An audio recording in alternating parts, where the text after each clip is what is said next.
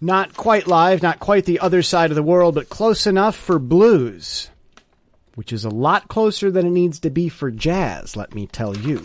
This is podcast episode 12. And in case you're wondering, yes, podcasts have numbers. And this is number 12. I had a very interesting morning and afternoon today. The local art school is having their senior graduating, well, probably graduating senior, but it's the art show. And all the seniors go put some art on display, and it was nice. It was cool. It was fun. I went over there, and this one girl, try to, you don't have to look at me, but just try to imagine this. There was just a video playing, like a little display screen there. And the artist is sitting there at a table. It's a square table covered with a boring white bed sheet. And it's all gray behind her. And she's eating a plate full of chicken. And she's gagging and she's spitting it out. And she's trying to eat it again, and it won't stay down. And her nose is running.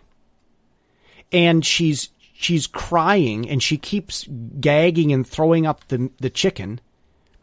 And and it goes on like this for several minutes. I couldn't sit through it. I got the point, which I think was the point. Well, not my point. That's a different. Thank you. Thank you, George. But I found out later, I asked some of the students that were there, wow, look at this. See, in this video, in front of the video screen playing the video was a square table, just like in the video, covered with a bed sheet, a white bed sheet, just like in the video, and a chair in front of it. So you sit down in the chair to watch the video. You're sitting at a table having the same type of experience. You feel like you're sitting at the table eating with her. And there was a lot of brilliance in this to help other people that are watching to share an experience. A very existential, interactive artwork type of thing that she had. And it wasn't so much skill, art with a pencil or, a stick and stylus and mud or paint or ink or whatever. It was concept. She made that experience feel real to people. Anyhow, I found out who she was, and I talked with her. And of course, all the students knew this. She's a vegetarian, and her father forced her to eat meat. And that's what the video says. Okay, I'm going to eat meat. I'm going to put on a video. Never, ever, ever, never, never, ever, never, ever, never, ever, ever try to boss an artist. Never do it. They will go be expressive. They're going to write a song about you. They're going to go make a video about you. They're going to draw pictures. They're going to go take to the cartoons and comics. They are going to go tell the world, and the world is going to agree with them, and it's going to be the world versus you. Never try to control or boss an artist. Never do it. Oh my. But today I had some interesting conversations with a series of these graduating seniors, and I saw their different art. Like one guy had this thing, it had a light sensor, and when you walk up to it, this wad of eyeballs start looking around. It was really what you walk up to it, and I said, he was there. I said, "What is this about?" And he said, "It's about eye contact."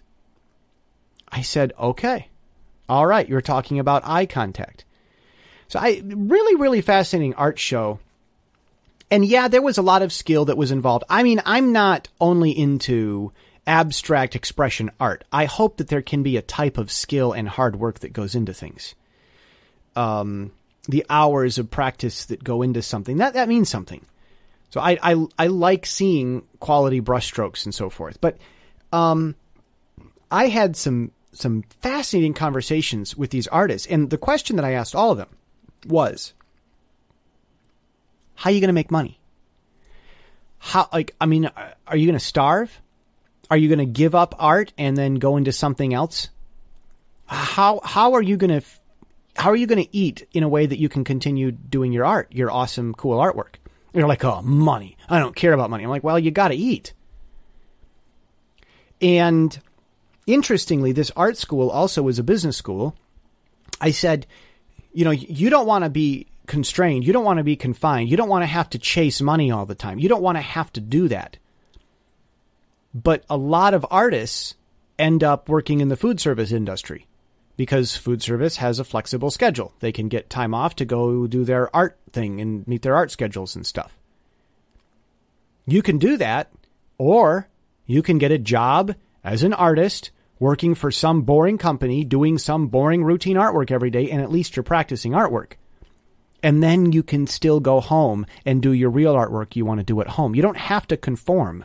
Just because you eat doesn't mean that you're not creative. It doesn't mean that you've become a slave. Go feed yourself, man. And it was kind of an interesting concept because artists really get abstract. I said, the best art makes money. And they were listening, and we kept talking. And they really, really are frustrated with this general, constraint that culture has on people. I mean, the girl that made this video, she's being forced to do something that it's not her. I mean, when you don't eat meat, meat tastes funny to you. If you do not eat meat, you will gag when you eat it. Now, I eat meat, and I think eating meat is fine. But I do understand that if people have never eaten meat for years, that they will gag when they eat it. And forcing someone to eat meat is just ridiculous. And too many artists feel constrained. But here's the other side of that. So do people in the business world. Just last night, I was talking to one of my friends here. He's Czech, and he's in Asia working for this big Chinese company.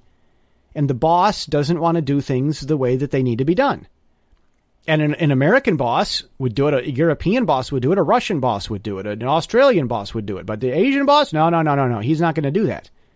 Just forget it. Just try to get more customers. Just sell. Don't worry about the quality.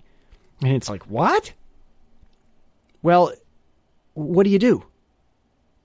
The Asia's full of these young people who don't like this old, boring culture. And it seemed that the best kept secret at that art school and business school, it's the same school, is that the artists and the business people both feel constrained by culture. And so they were really, really interested in what I had to say. And I'm like, well, it wasn't that interesting. I mean, I'm glad they were happy. But at the end, I said, stay an artist. You got to feed yourself, but don't give up. Good art can make money. Try to find the idea that will make money. Go change the world and make the world pay for it. And they will. That's what Steve Jobs did.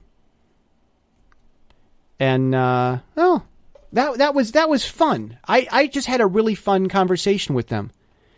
And then later on this afternoon, I went and talked to some people in government. We talked about ideas in the local government here.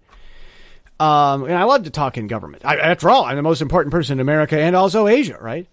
We might have some cool, fun stuff here developing. And I have to tell you, before I run out of time, I had to change the name of PrintRite to PinkRite for marketing purposes, and the name was taken, but it's a better name. I mean, pink is controversial, so pink or write.pink, W-R-I-T, write. I got to get to the point. Jesus told the story of the Good Samaritan as an irony. Originally, like busybodies, the Samaritans complained when King Cyrus ordered Jerusalem's temple to be rebuilt. King Darius, who came a few years later, ordered the temple to be completed anyway and for the Samaritans to pay for it. The Samaritans brought trouble on themselves. Had they not tried to have a better idea than the king and just gone about their business, they wouldn't have had to pay for Israel's temple.